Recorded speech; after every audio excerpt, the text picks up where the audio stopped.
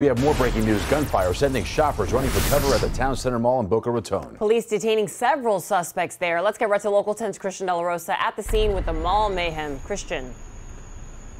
And people we spoke to tell us they saw a man who was bloody outside the Saks. Police are still here, but they don't have a motive. We see the crime tape go up inside the mall at Town Center in Boca Raton after someone opened fire. My first instinct was just for me and everyone to just get to the back of the store. Chris Figura was working at a store. And I just told everybody to run to the back because I already knew it was gunshots. Witnesses telling Local 10 News they also saw a trail of blood. Just heard a loud explosion. Haley Sanchez was helping a customer when she ran for cover inside her store. This is a picture she took helping shoppers hide as they thought the worst was about to happen. Sanchez says she called her mother. I told her I love her because I thought I was going to die or something. Boca Raton police say one person was shot in the leg and transported to Delray Beach Medical Center.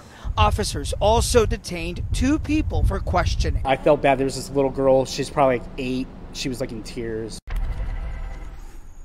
The man who was shot has not been identified. We also don't have an exact condition on him. Also, the 2 people who were detained, police have yet to confirm if they've been arrested and what they will be charged with. We'll keep it posted. Live in Boca Raton, I'm Christian De La Rosa, Local 10 News.